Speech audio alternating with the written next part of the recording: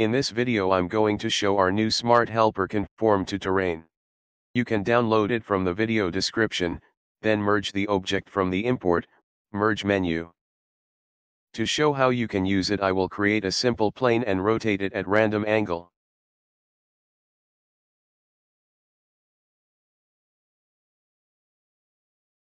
Then I will create a circle and link it as a child of the smart object.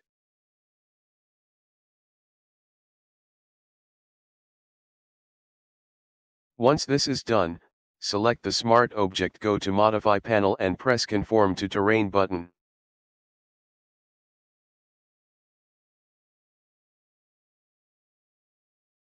As we can see, our circle is conformed to the plane, and if I rotate the plane again,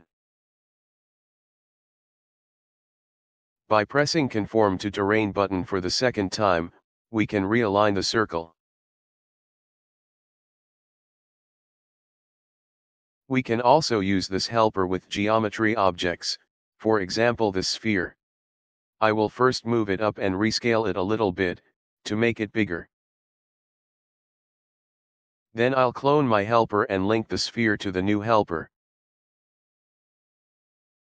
By selecting the new helper and press Conform to Terrain button, we can see that the sphere is projected to the plane.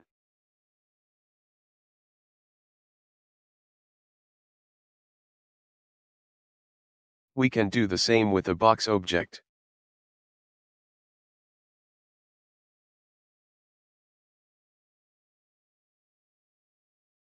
I will add more segments so that we can see better the effect.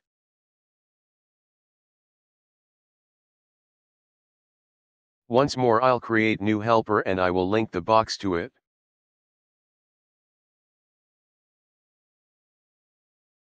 Then press Conform to Terrain button and check the result.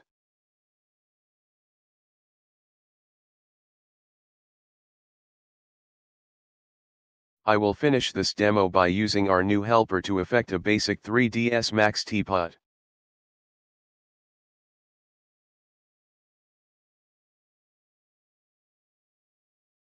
First I'll link the teapot to the smart object and then press Conform to Terrain button.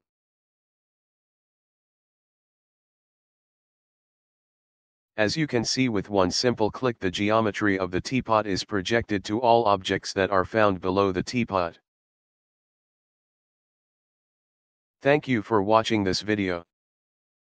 Let us know in the comments below what other types of smart objects you want to see.